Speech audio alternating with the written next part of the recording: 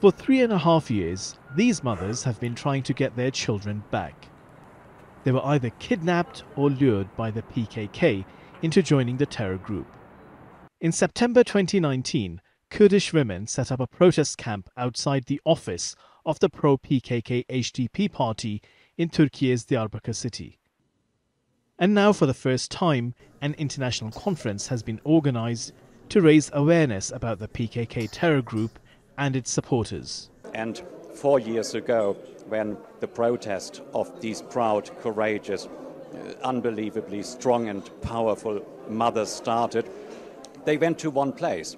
And I told myself, why exactly do they go there? And then I said, because they know that the political party HDP is basically acting as a kind of people smuggler, at least facilitating that the PKK can do its heinous tricks and lure innocent people literally away from their mothers and fathers and families.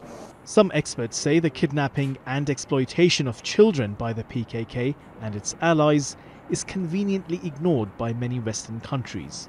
I found out during my research over the years, I was interviewing people about other things, maybe like Assyrians in Kamisle, Kurds in Amuda, Kamisle, Ras Al Ain and Afrin, Arabs in Azaz, and then the stories pop up, actually on the side. And I heard about it from Dutch diplomats, but now I follow it more closer, and it's really going on like on a weekly basis. We see mostly Kurds, but also Yazidi and Assyrian minors, 14, 15, 16-year-olds being kidnapped.